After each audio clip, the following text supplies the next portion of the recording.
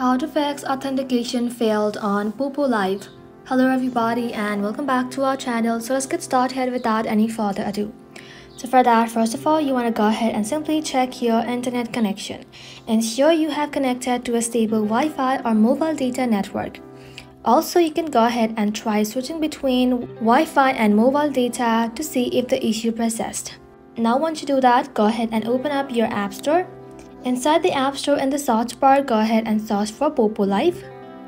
And once you search for it, tap onto it. And just like so inside here, if you see update instead of open, you want to go ahead and tap on update and let your application update to its latest version. After you have done that, head back to your home screen, open up settings application, tap on general, tap on iPhone storage, and inside here search for Poppo Live and then tap onto it.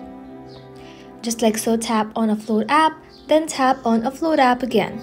Uploading the application will help you to free up the storage used by Poppo Live and will also help you to clear the cache.